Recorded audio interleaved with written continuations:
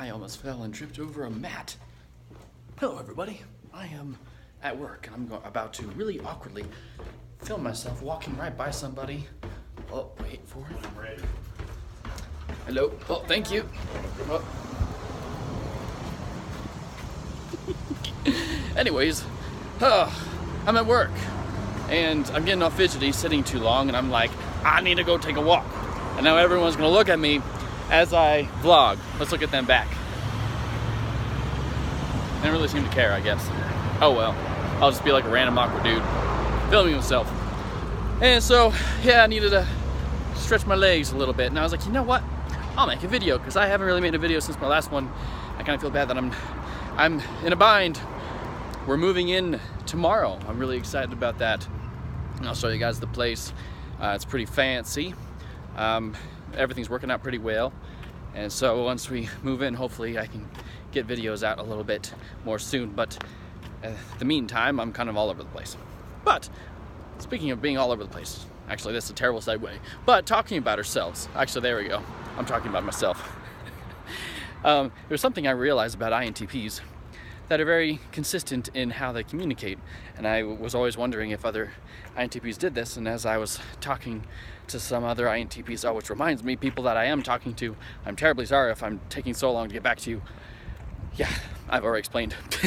But I really love your guys' input and just being able to chat with you all and just get some encouragement from you guys and whatnot.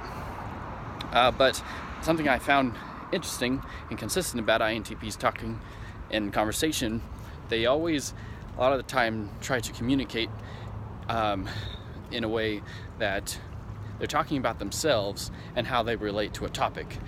If we talk about really anything, how we communicate is by how well do we understand the topic, or do we do that topic, or do we have any experience with that topic.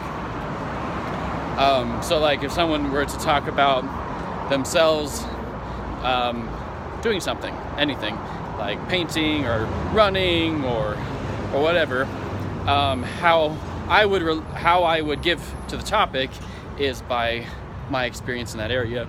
If I have, had some running stories or something like that,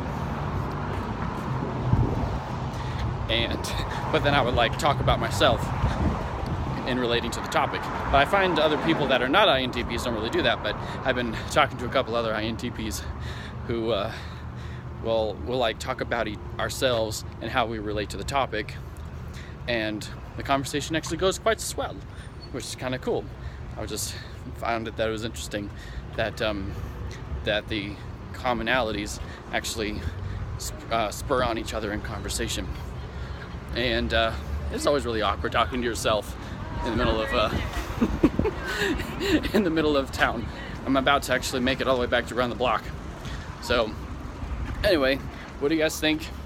How do you find yourselves communicating for your personality type, and if you're an INTP?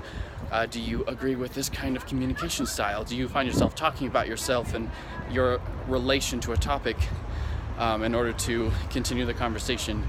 And do you expect other people to kind of naturally talk about themselves and not really find yourself asking questions very often? You kind of expect the other person's going to pitch in whatever they're going to talk about, especially if it's like related to themselves, if that makes sense. Anyway, let me know in the comment section below, and I'm gonna go, make myself look funny. Oh, these eyes. Anyway, I'll see you guys in another video, another life. You never know. And I'm excited to show you guys the place when we get there. All right, bye.